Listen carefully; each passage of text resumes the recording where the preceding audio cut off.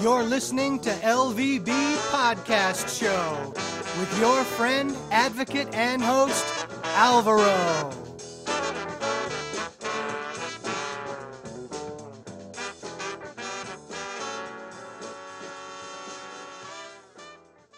Hello and welcome to LVB Show. My name is Alvaro and I'm very happy to be with you tonight. Okay, so first of all, I want to say thank you so much to everyone listening from the United States, from Canada, from Europe, especially from the UK, as our guest is from the UK. And also thanks for listening to people in Africa, in Asia, and Latin America. We have listeners everywhere in the world, thankfully.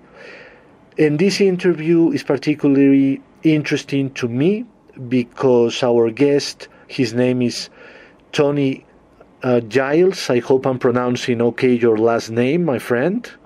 That's correct, Tony Giles. Yeah. Thank you. So our friend here, he is totally blind and he's 80% deaf. But this guy is not letting anything stop him from doing what he wants.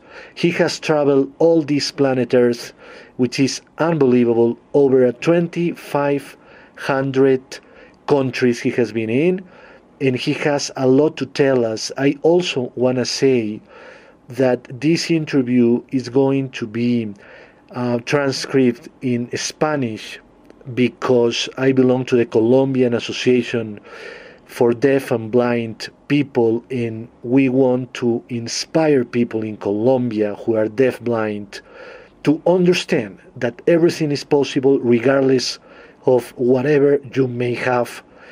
So it's very important to listen to this carefully and enjoy and learn a lot. So thank you, Tony, so much for being with us tonight. You're welcome, my pleasure. So Tony, the first question I have for you is, where do you come from? So I come from near a city called Bristol in southwest England, and I now live in a smaller city in the far west of England, and the nearest big city to me that people might know is called Plymouth. Oh, very interesting. And can you tell us, please, what is the cause of your blindness and your hearing problem? So I was born with a rare genetic eye condition called cone dystrophy and photophobia. So this means I don't have any color nerves, and my eyes are very sensitive to bright light. And as a baby and as a small child, I was very sensitive to all lights, and I played in the dark for the first 2 years of my life. But when I was about 3 years old, I was given dark glasses, and then I eventually played in the street with my other friends. And because my eyes were so sensitive to light, and I had what is called I didn't have any color nerves, but I had the nerves in the back of my eye, which allowed me to sense and see in dim light. So, like walking into a cinema, you can see in dim light. So I was able to see shapes and shadows from a young age, and I could also read and write with very big black letters on white paper, and I could sense the contrast with my eyes. So I was able to read and write and run around and kick a football and until about the age of 8 or 9, and then my eye condition has not changed, but my sensitivity to light changed. As I got older, my sensitivity to light lessened, and all I can sense now is very bright sunlight. My hearing loss began when I was about 4 or 5, and both my eye condition and my hearing loss is both due to nerve damage, but they don't know why. You also had a kidney transplant. Why? So yeah, in 2008 I had a successful kidney transplant. in 2002, I was diagnosed with kidney failure. And they're not 100% sure why, but they think it could be something to do with a digestion problem at a very young age. The acid in my stomach didn't digest properly and it damaged my kidneys, but they don't understand what caused it and if there's any relationship between my kidney damage and my eye and ear condition. So that's why. And I had high blood pressure, and this was damaging the kidneys, so that needed to be controlled with medication. But when they discovered the kidney damage, it was nearly 40% damaged. They couldn't reverse the problem, but they could slow it down with medication, and then I eventually had a successful kidney transplant. So now I have my kidneys, but also someone else's kidney, and my kidney is very healthy. Well, my body is very healthy, so I'm able to travel and do things. That's great for our listeners, and probably many are thinking, so how did he manage to deal with blindness, hearing loss, kidney transplant, and become the person you are now in terms of your understanding and accepting of your disability, but not letting that stop you? Tell us about that process. So when I was 5 years old, I went to a school for disabled children, about 30 kilometers from my home each day, and I was taken there by taxi, which was paid for by my local education authority. And as I said, I learned to read and write. And I wasn't very deaf, and I was given hearing aids at about the age of 5. So I played with other children, and I ran around, and I did everything other children did. But as I got older and my eye condition, the sensitivity of my eyes changed, and I stopped reading with print. I then went to a boarding school 400 kilometers from my home at the age of 10 and a half. And I stayed there for 6 weeks or 8 weeks at a time. And it was at this specialist school for visually impaired and blind children that I learned to use Braille, the dots that blind people use to read and write. And I learned to mathematics and also algebra in Braille. And then when I was about 11 years old, I began to learn mobility training. So to use a long white cane and to search for objects on the ground and basically to become mobile, and at first just to get from place to place around my school, which was like a big campus with roads and fields and paths, and then eventually to get off the school and to go up to the local shops, which would be about a 5-minute walk. And by the age of 13 and 14, I was able to cross busy roads and catch buses and eventually catch the train home, which would take about 3 hours to visit my family. And I was aged about 15 and 16. So I was at a specialist school, and I was given confidence by my teachers, and I learned the typical subjects at any school: English, maths, history, geography, music, physical exercise. We would go swimming each week, or we would do athletics, and I liked to play the drums.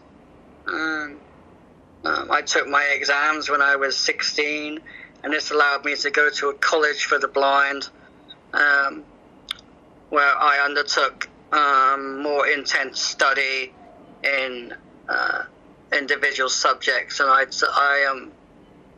studied history, mathematics, and human biology for 2 years, and this allowed me to go to university.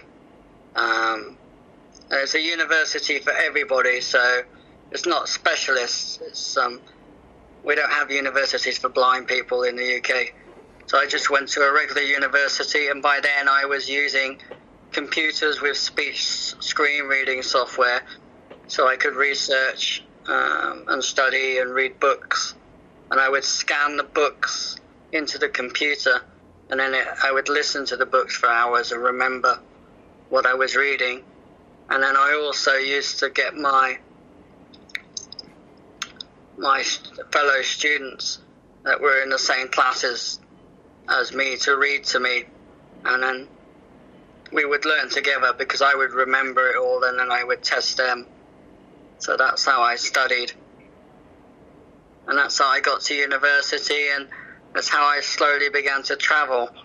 I was very fortunate that when I was 16 years old, I got the opportunity to visit Boston in the USA with my school. And the school I went to also had children, not just blind children, but children with other disabilities, children who couldn't walk very well and who were in wheelchairs. So I realized from a young age that being blind and partially deaf wasn't the most difficult disability. Tony, what a great story. Yeah. I would like to know, what do you do for a living?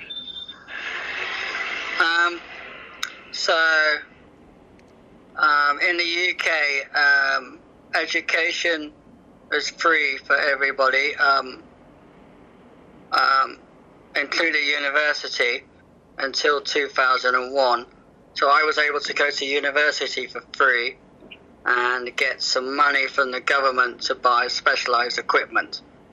So after I finished university, which I also spent for 5 months in the USA, in South Carolina, and this allowed me to travel and experience more of the world and gain more confidence.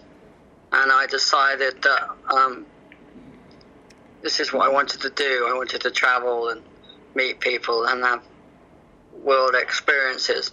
But when I was 16 years old, my dad died and passed away, and he left me his pension. He worked for the railway for 25 years, so he left me his pension that he got every month when he retired, and now I get that. And I also get some money from the government for being disabled. So I'm very lucky, and I'm able to live on this money. And I live alone. I have my own apartment, and I pay my rent every month. And I spend the rest of my money on traveling. I've done some voluntary work. I worked in a museum in American history for several years as a room guide. And I've also worked in a local library where I put some braille labels on audio books, so blind people could come in and read the book titles themselves. So I've done various voluntary works, but I've never actually done any paid work. But I'm very lucky. In other countries around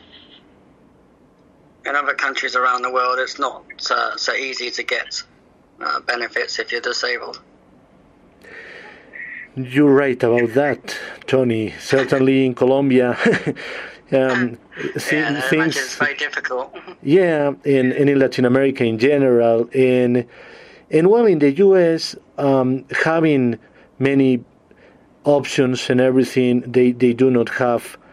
And correct me if I'm wrong, my American listeners, but I don't think they have the same options than in the UK as far as university cost comes. So, no. Right? Yeah, I know. Yeah, it has changed now.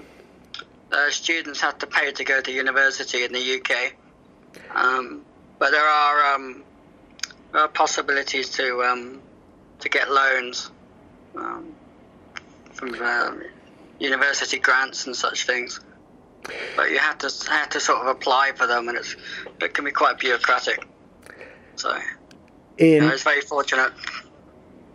Right, right. You were very fortunate, but also for our listeners, you also were brave enough and had the courage to make things happen, my friend. Because yeah, very determined. Yeah, and I have a very supportive family. My mum is very positive and very she's pushed me to do things, and she sort of would fight every situation for me. So I was very fortunate with that, and my brother and sister also, and stepdad support me a lot. So and encourage me to do things. And that is very important. Encouragement is very, very important, and having a support system is very, very important. I always say that to people everywhere. And I would like to know, Tony, if you could think about it, what would be the biggest challenge you have faced in your life?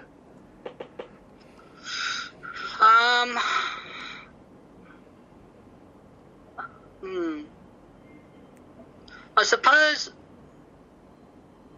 all of my disabilities, being blind and being deaf together, is a big challenge, particularly in social situations, because obviously I can't lip read, and so that's the biggest challenge in groups, and making myself understood, particularly when traveling in foreign countries where English isn't necessarily the first language. And when I'm traveling to, say, in South America or Russia or Japan, I try and learn a few basic words, hola, hello, como esta, how are you, agua, water. But it's very difficult for me, being deaf, right, to learn languages in detail. So that's one of my biggest challenges. And obviously, my kidneys was a big challenge before I had my transplant, because I was becoming sicker and sicker every year. So that was a challenge. But I had a positive attitude always, and I always believed that people would help me, and it's about communicating with people, and I believe we should help each other. So I always sort of have faith in the good nature of people when I travel around the world. So.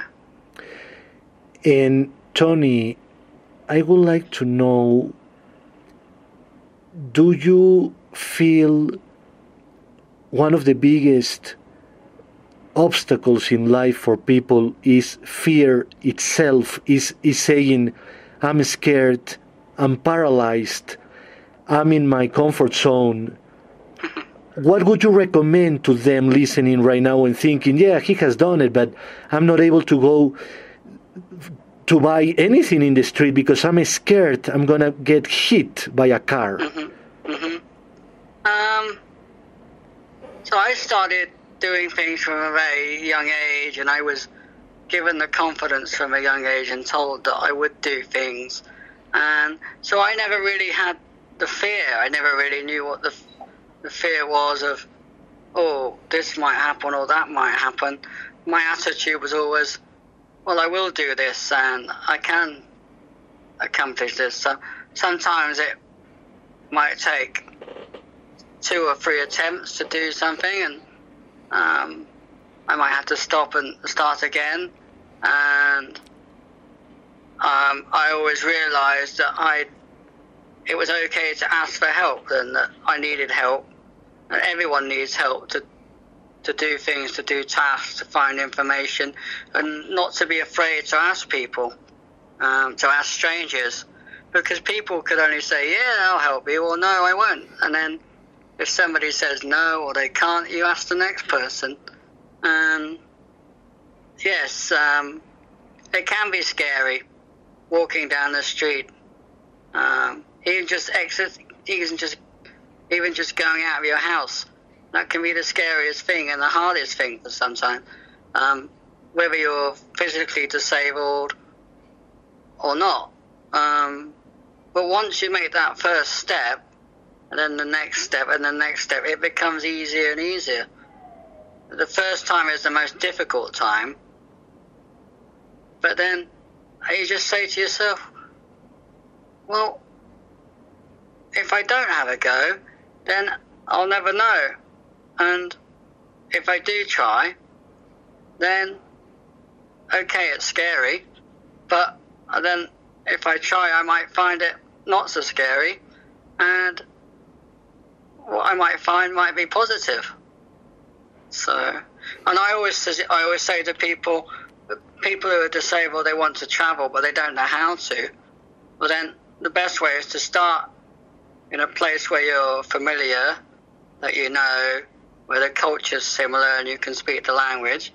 And maybe for your first journey or for your first outing, go with a friend or a family member, and build up your confidence, and then take it step by step. So that's my advice. Very good advice for our listeners. And I would like to know, do you exercise a lot in order to be able to travel, so you are in good shape? Yeah, I'm in reasonably good shape. I'm about 70 kilograms. I'm a meter 62 tall. Yeah, good. Yeah. I eat reasonably well. I do my own cooking. I probably eat too much chocolate, but I don't do any sort of extra exercise. I don't go to the gym or anything. I walk everywhere, or I use public transport. I live on the second floor, so I go up and down 3 lots of stairs every day. I try and get out at least once a day and walk around my small town. But when I'm traveling, I'm sort of exercising more and walking more, and I like to do lots of sort of activity like kayaking, whitewater rafting. I like to go bungee jumping, so I sort of exercise that way. And I like to do a lot of walking around cities, and I'll often join a walking tour, so I can meet other people, other travelers, and get to explore the city and also gain lots of information, history, and interesting stories about cities. So, yeah, I don't do any sort of extra fitness activities. So, but that's just me. And Tony, do you have any tips on getting oriented when you walk in any neighborhood? Any tips or strategies you use? I just use a long cane. I always get the address of the place I'm staying, and I ask my hostel staff, or if I'm staying with a local person, I get them to write down their address in the local language, so I can show a taxi driver or someone on the street if I get lost. And then I'll ask for directions. So I'll say, well, okay, when I walk out the door, do I turn left, do I turn right? And then how many blocks is it to the bus stop, or to the supermarket, or to the nearest cafe? And then, and that's the same. I get them to tell me directions to the nearest metro if I want to go to a historical museum or something of interest. And then I just ask people on the street, and I show them a piece of paper, the place I want to visit, and just keep asking people until someone shows me the way. And then I count and remember the streets I cross. So if I'm walking to the supermarket, I'll try and remember that if I cross 1 street or 2 street, or how many times I've turned left or turned right, and I'll try and remember obstacles I may have hit with my cane, like have I hit 2 lampposts or 3 lampposts, or things like this. So I try and use landmarks at the local area to give me clues, and then I remember it, and I can walk back in my mind, and I can remember the route usually. And then, like I say, if I get really stuck or have a problem, and I just get a taxi and show them the address. So that's how I travel. And some blind people now are using iPhones and smartphones to help them find places, and you Google Map and they talk to them.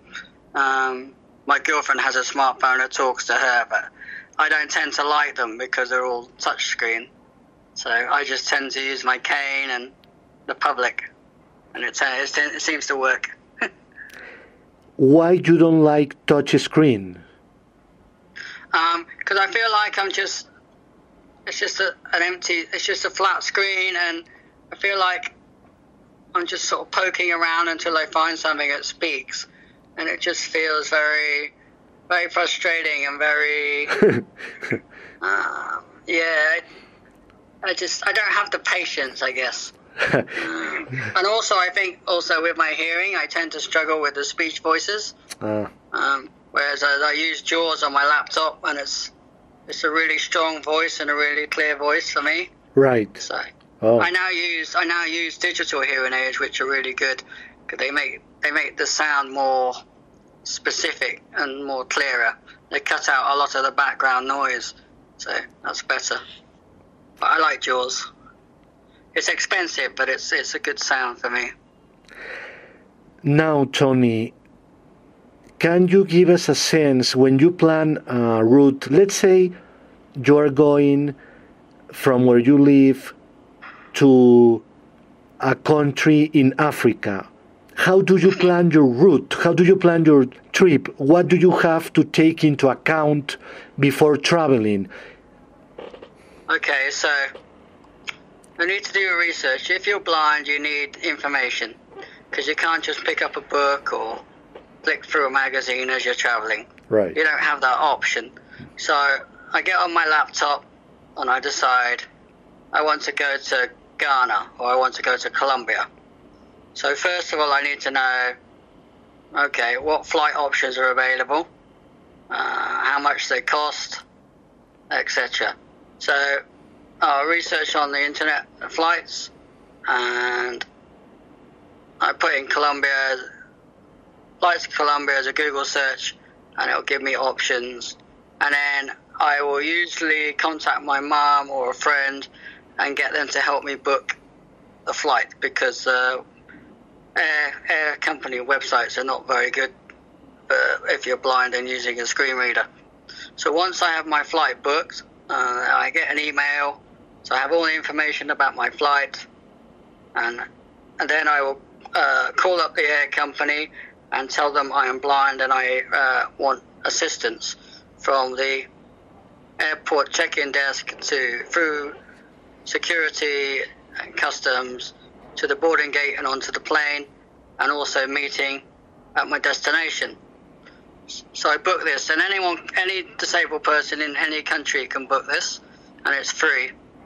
And then it's got special assistance in the airport. Well, once you go to the check-in desk or the airport, they will assist you onto the plane and off at your destination. So once that's booked, then I start to research about the country I want to visit. So at first I want to know what accommodation is available. So I usually stay in hostels, which is a shared accommodation. There's a room with 6 beds or 8 beds, bunk beds, so one on top of the other. And I like to use this type of accommodation because it's cheap, and also that way you're meeting other travellers and backpackers, and they can help me visit interesting places. And I've often found it's a way of making good friends and meeting people from different nationalities and cultures. And now I've started using something called couch surfing. There's a website called couchsurfing.com, and then you can stay with people in different countries around the world, and often it's local people from that country, so you're getting more of a local experience and experiencing the real culture rather than just meeting other foreigners. And so I go on this website, and people have a profile. They have a photo, and they normally put their age, their name, their job, where they live, what they can offer, whether it's a bed or it's a couch to sleep on for 2 or 3 days, and it's free, and you can read their profile, and you can read their references of other people that stayed with them and what they say about them, and then you send them a message saying, my name's Tony, I'm traveling, I want to come and stay with you because you sound interesting, I want to experience your culture. And this is a great way to travel, and it's free, and then you just offer them a bit of money for coffee, or you take them for a meal at the end of your stay, and it's a way of exchanging cultures. So this is how I travel. And then so once I've arranged my accommodation in the country I'm going to visit, then I find out how to get from the airport to where I'm going to stay by, do I need to take a taxi, or can I take a bus or a subway train, or can I walk? Or sometimes the people I'm going to stay with will meet me, sometimes not. And then I find out about places I want to visit, and this is all by using the internet. So I use a website called Wiki Travel.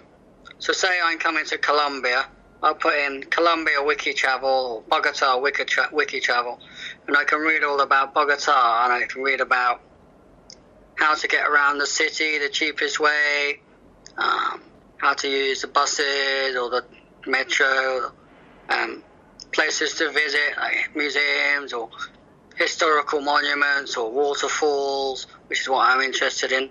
Anything as sound or statues I can touch, places I can go hiking, or somewhere I can bungee jump. And then I get all this information and I copy it into a Word document, and then I save this information on a portable digital small machine called the one I have is called a Victor Stream Reader.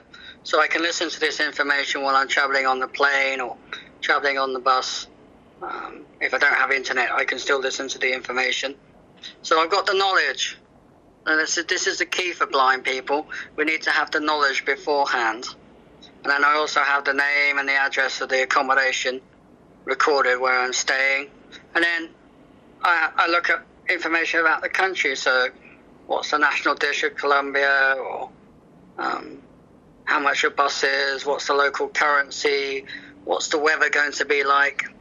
And then I can decide if I want to travel, in the hot conditions or cooler conditions.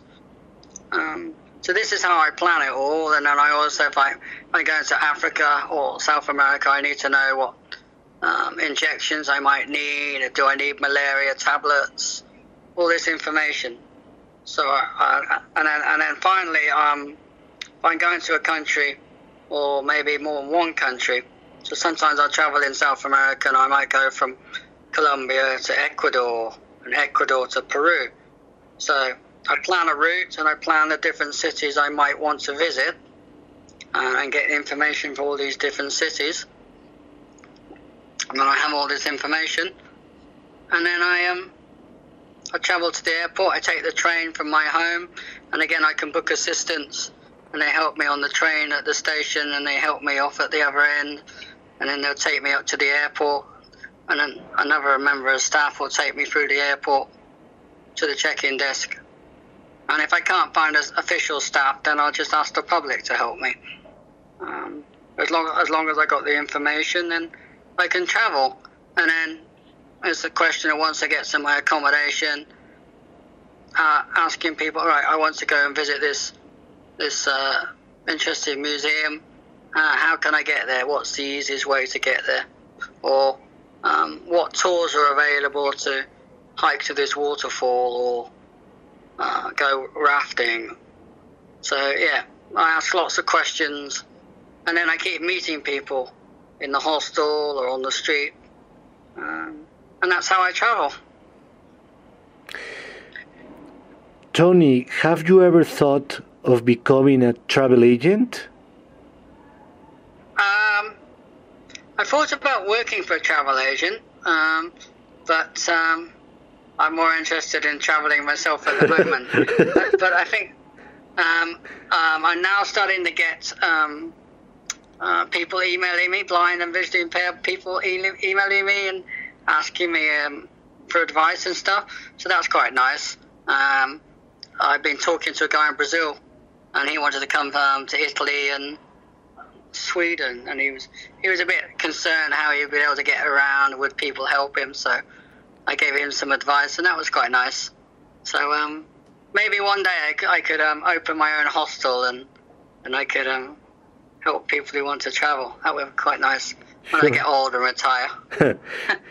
Sure. I think you also could be great to give advice to travel agencies around the world that are trying to be inclusive for everyone. I think that would be a wonderful thing. That would be good. Hotels and companies, that want to be inclusive. That would be good. And I've just started giving talks. I gave a couple of talks to different universities this year, and I'm also going to a couple of conferences later in the year. So I'm having to talk about my experiences, and not just disabled people, but non-disabled people, to get them to understand more that not to be afraid to interact with disabled people, because people want to help, but they're often worried how do I approach someone who's blind or partially deaf? How do I talk to them if they can't hear me very well or can't see me? So it's breaking down these barriers. So that's interesting. Very important for our listeners. And I think we have a lot of listeners in the U.S. Many organizations should bring you for speaking, and also here in Colombia. We will be doing that in the future, I'm sure. Yeah, definitely. That would be really good. Now, I have a question related to your trips, and is, what happens when you get sick but you are on your own? How do you deal with that? Before I had my kidney transplant, I had to be very careful about not getting dehydrated, and also be careful about what food I ate. Fresh fruit and salad, particularly in Africa and South America, where hygiene standards are not necessarily as good as, say, in Europe or the UK or Australia. So I have to make sure that all the food I eat is cooked. I take medication with me for my kidneys and spare medication. I also take a letter explaining what medication I'm on and why I need it. Because particularly traveling in the Middle East, they ask you, they're very sort of particular about what medication you can bring into the country. So it's important to have information explaining why I need it. So yeah, that's what I do. I try and avoid eating salad because it's washed in local water, and I try and get bottled water, and make sure that any bottled water I drink when I'm traveling is sealed. So yeah, or drink tea. And if I'm going to Asia, I try and avoid eating meat. I'm planning to go to India, if not this year, then next year. And I know in India I had to be extremely careful and probably just be vegetarian for a month and avoid the meat. So, I've been pretty lucky. I've only been sort of sick a couple of times traveling, and so very, very fortunate. And one of the downsides about having a kidney transplant is that you have to take medication to reduce your immune system, because the body wants to fight the donated kidney. So because your immune system is reduced, it means you're more vulnerable to getting colds and viruses. And whereas a normal person would only maybe take a week to get over a virus, it takes me 3 or 4 weeks sometimes. So sometimes I just have to sort of, if I get a cold, I just have to sort of stay in one place a bit longer, and I drink lots of orange juice and eat lots of oranges and bananas, and and hopefully it gets rid of the virus quickly. I don't take any travel insurance, any medical insurance, because it just costs too much money. So, and I just decided if I get really sick, then I'll just go home, change my flight and go home. But so far I've not had to do that, luckily. So tell our listeners, in how many countries have you been already? So I visited, according to the United Nations, there's 193 sovereign countries, and out of that list I've been to 115. But I have my own list, which is about 250 countries or so, and on that list I've been to 131. But the United Nations doesn't recognize countries like Greenland or the Faroe Islands, for instance, or Western Sahara is disputed, so they're not classed as sovereign countries. And so tell us. I've also been to all 7 continents of the world, including Antarctica. I did a cruise from the bottom of Argentina. That's pretty amazing. And I've also visited all 50 US states and all 10 provinces in Canada. And I've been to every South American country now. I'm pretty lucky. That's incredible. That's hard to even believe. Yeah. South America is amazing. You've got everything there, from huge mountains at the Andes to massive glaciers in Argentina and Chile and the Amazon and Peru and Brazil, and then Colombia's got its beaches and its salsa, and empanadas, of course. Empanadas. What will we do without the empanadas? Empanada, arepa and empanadas. Arepa, yes. Yeah. And beautiful women. So. Well, that has to be said as well for our listeners. Very well said, Tony. And Tony, tell us an anecdote that can inspire people, anything that you say, oh my God, this was a real adventure. So, every day is an adventure for me.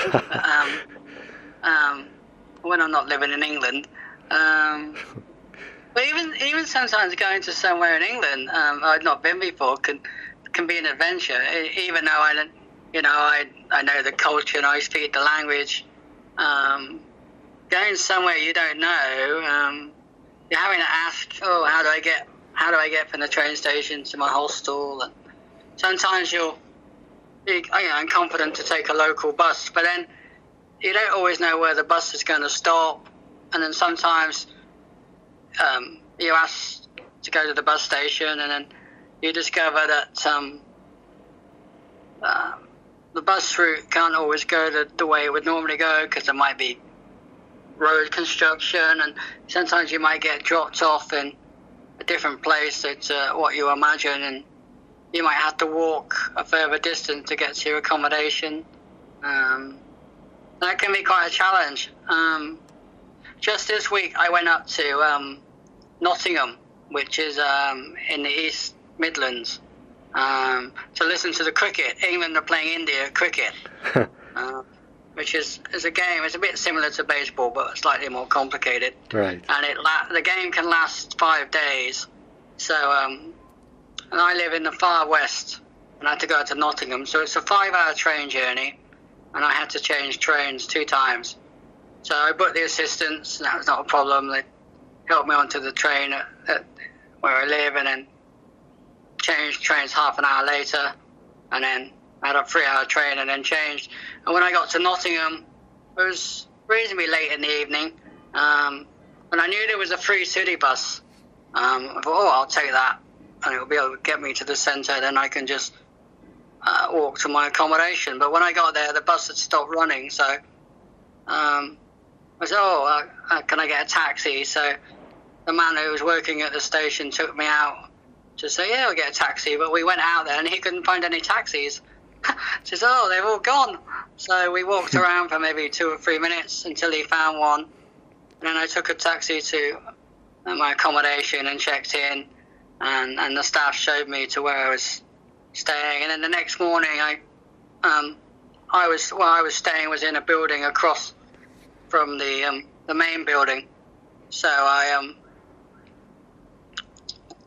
walked out of the building where I was staying, and I found the lights because there were tactile bumps on the ground. So I was able to find the traffic lights across the street. And in the UK, some of the audio crossings beep when it's green, and some of them have a small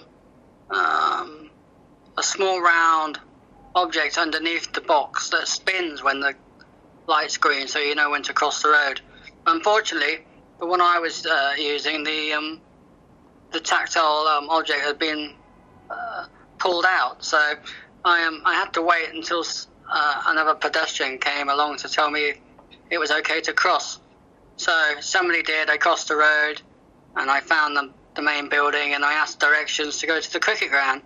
So they told me, yeah, walk outside the building, turn left, walk down the street till you find the next set of traffic lights, cross over, and you'll eventually find the bus station. So I did this, and I asked another person to help me cross the lights, and then I said, I'm going to the bus station. So they showed me to the bus station, and I walked inside, and then I stood still and sort of listened till I could hear other people walking towards me, and then asked them for the bus I wanted. So somebody showed me to the bus stop, and then when the bus came, which I could hear because it has a quite sort of noisy diesel-sounding engine, so I got on the bus and told the bus driver, I'm going to the cricket ground. Can you tell me when to get off at my stop? And they did. So about a 10-minute journey later, I got off, and then I had to find the entrance to the cricket ground.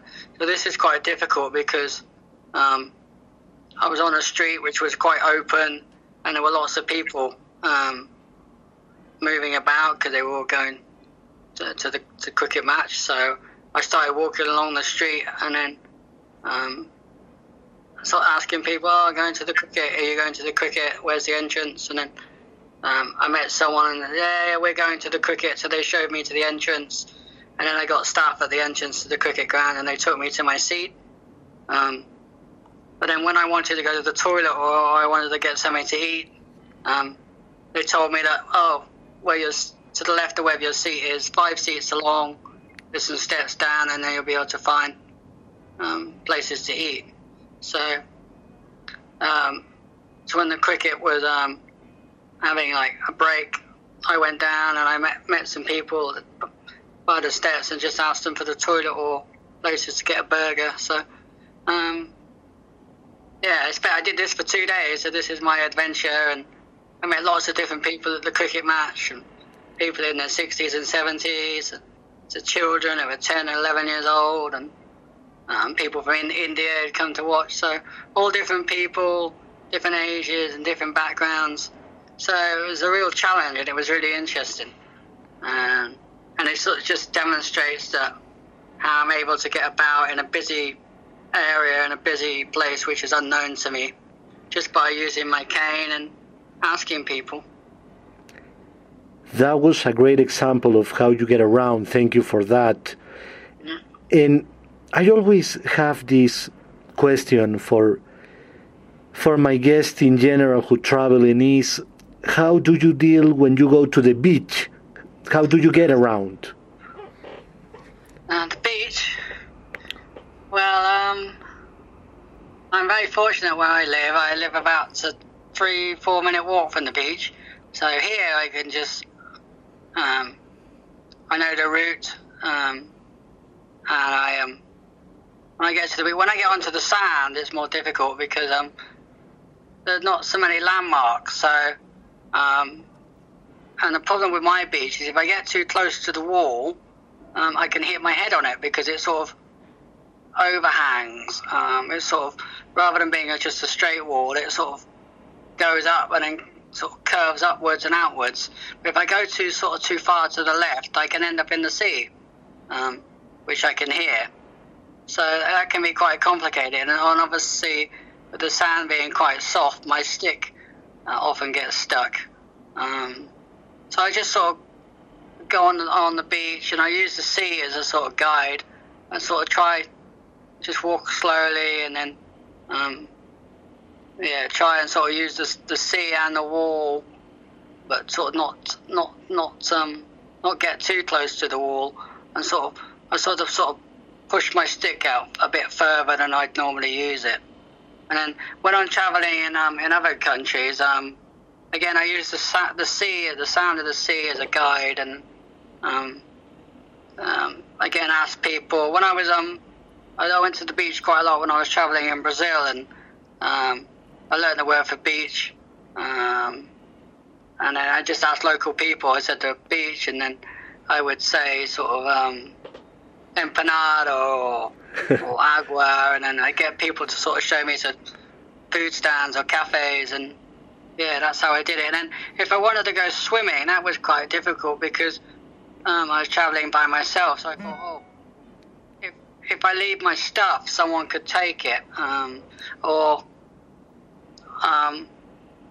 if it was a place where there were lots of people, then my other worries was that if I went into the sea, obviously I'm moving, so when I came out again, I wouldn't necessarily be in the same location as where I left my stuff. Right. So that was a bit tricky, but it was. I sort of leave my bag like on a seat or next to my towel, and then I'd leave something there was sort of quite distinctive, and then just sort of get people to sort of keep an eye on my things, or sort of try and sit next to a family or something, and then and people are usually quite helpful because they can tell straight away if you're blind, even if you've not got your stick. Just sort of the way you sort of walk about, I guess. So, but yeah, that can be quite difficult sometimes. If you're by yourself. So yeah. And Tony, is there one place from all the places you have been in that you said, this is the best place or the most interesting place I have been in from all of them? I still tell people that New Zealand's my favourite country out of 131. I think because it reminds me of England in a lot of ways. The weather's similar. It rains a lot in New Zealand, and it can get very windy and quite cold. And the nature's similar to some extent. There's a lot of sheep and a lot of countryside, and you can go hiking in the countryside and get away from people quite quickly. But I just find the New Zealanders extremely friendly and relaxed people. And the other thing about New Zealand, if you want to do any kind of crazy sport, you can do. So I did my first bungee jump in New Zealand, which was fantastic, jumping off a bridge with a rubber cord tied to my ankles, and not knowing what would happen, I just sort of dropped into midair and eventually bounced. And when I hit the first bounce, I didn't know it was going to happen. It was like running into a brick wall and your whole body just explodes. And it was, the energy was incredible. And then I also tried a sport called zorbing, where they put you into a big plastic ball, a bit like a very large beach ball or football. And then they close the door and you're inside, and they roll you down a hill. And you bounce up and down and go round and round. And that's very exciting. Oh, wow. Yeah, I really love that. I recommend people try zorbing if they can. And I also went whitewater rafting, and I went kayaking several times with other people. So I enjoy all these sort of adrenaline rush activities because I can feel everything with my body.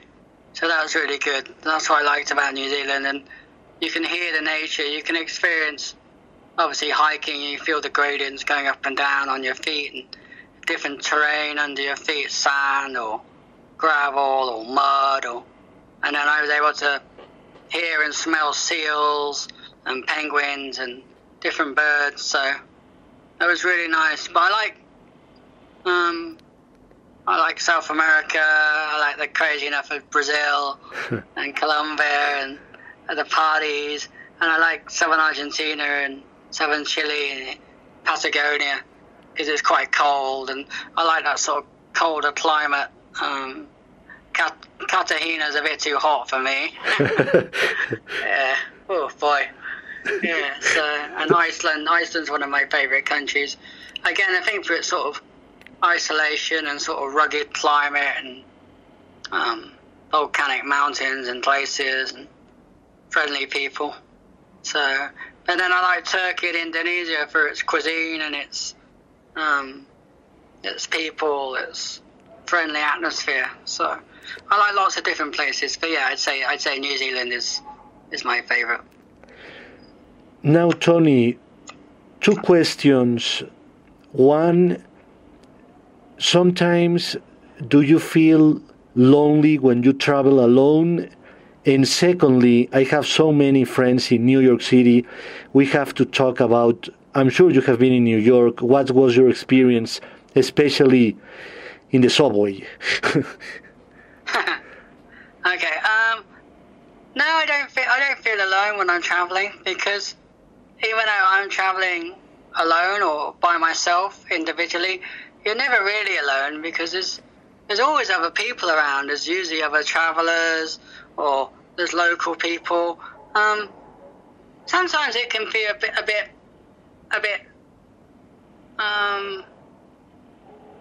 maybe lonely or a bit sad if you're sort of having a meal alone night after night after night.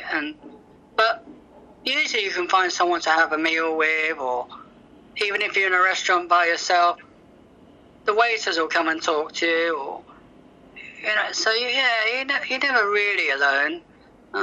Sometimes if you've got a long wait for a flight, a delayed bus or a train, that can get a bit boring and a bit sort of not much to do. But I just listen to an audio book or listen to some rock music or something. So, or go and find people to talk to. So, and then now I got my girlfriend, so I'll Skype her and stuff when I'm feeling a bit bored.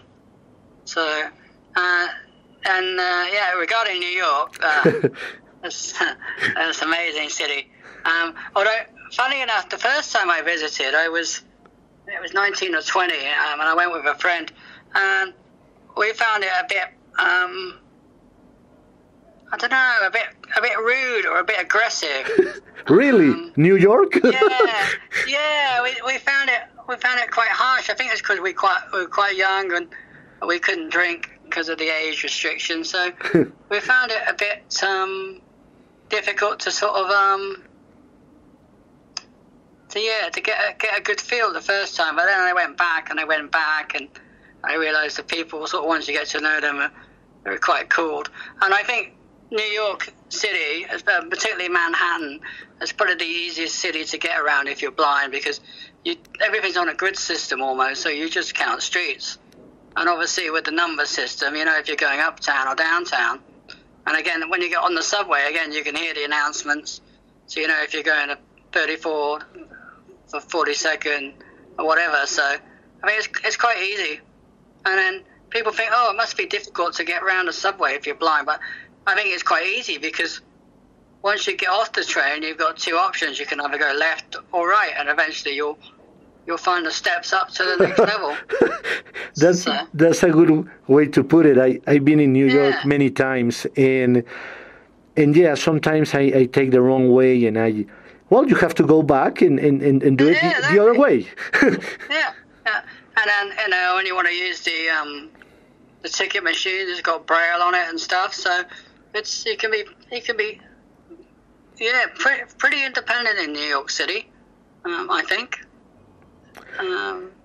It's a cool place. It's a great atmosphere.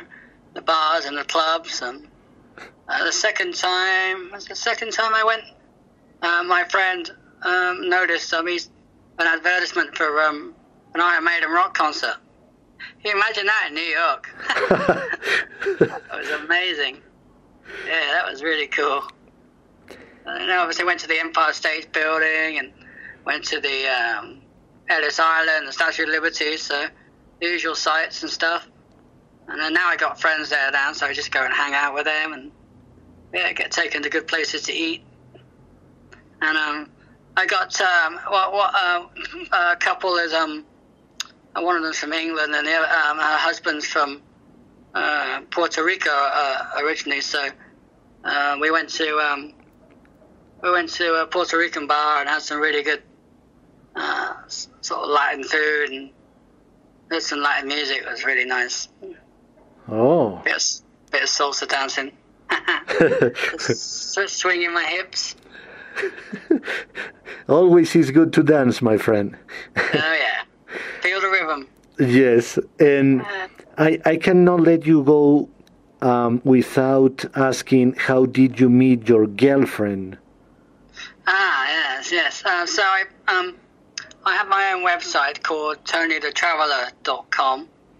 Traveller spelt with 2 L's, and a Greek journalist found it. My girlfriend's from Greece, and a Greek journalist did an article about me 10 years ago.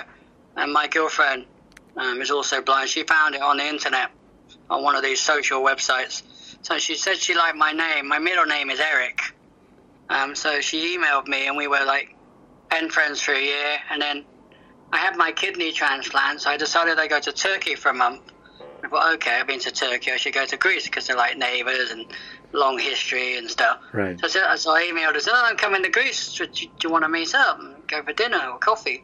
So I went to Greece, and eventually we met up, and I went to dinner, and then I was planning to visit all these places around Greece, these ancient historical cities. But I liked this girl, so I thought, I'll see more of her. So I did, and one thing led to another, and we formed a relationship, and we'll be together 9 years in November. But she still lives in Greece, and I still live in England. So it's a bit complicated sometimes, but it works. So, and then she travels with me when she's not working. She works in a call centre. Her name's Tatiana, and she transfers calls between doctors and other staff in a hospital. So yeah, that keeps her busy. And then when she's not working, and we're actually going to Sicily in September for my 40th. So we're going to do that for 3 weeks. And then next year we're going to travel in the Philippines.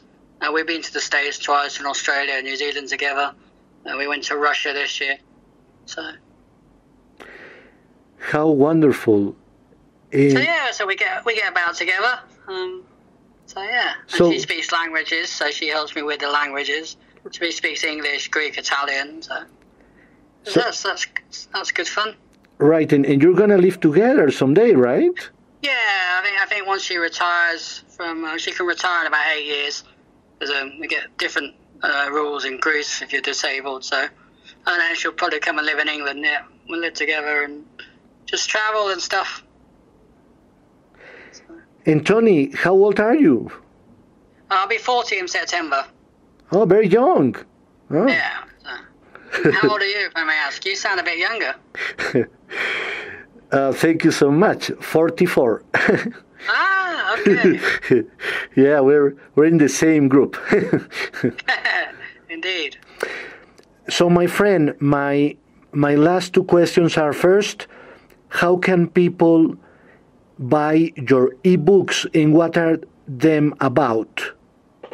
Okay, so unfortunately my books are only in English at the moment, and they're ebooks, so anyone can download them from Amazon or Google Play or Nook, Barnes & Noble, any ebook website, and you can go to my website TonyTheTraveller.com and read more about me and my books.